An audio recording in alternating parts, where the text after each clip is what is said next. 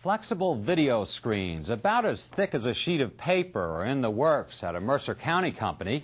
Ewing Township-based Universal Display Corporation is developing the technology in partnership with electronics manufacturers and the military. Science and technology correspondent Patrick Regan reports.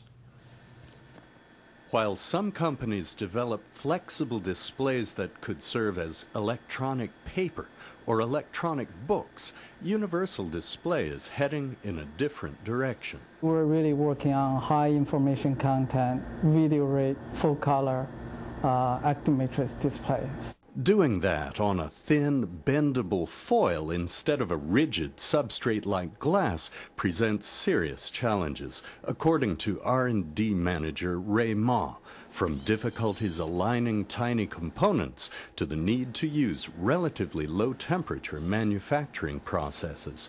But he says the company's core technology for so-called organic light-emitting diodes makes it not only doable but potentially practical at a low cost. You can just use thin film deposition, just thin layer of material stacked together, and you get light. So it's much easier to make into flexible displays. At this point, Universal Display uses relatively expensive processes to make prototypes of flexible displays.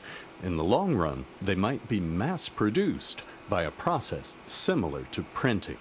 For some early uses, Ma says, cost might not be the most important factor. This is a very thin display.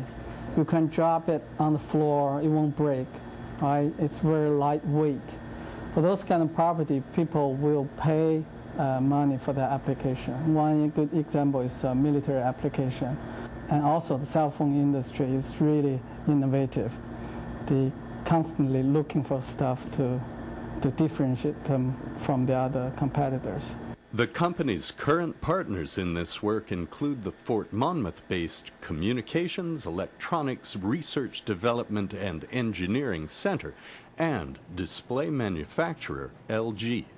Patrick Regan, NJN News, Ewing.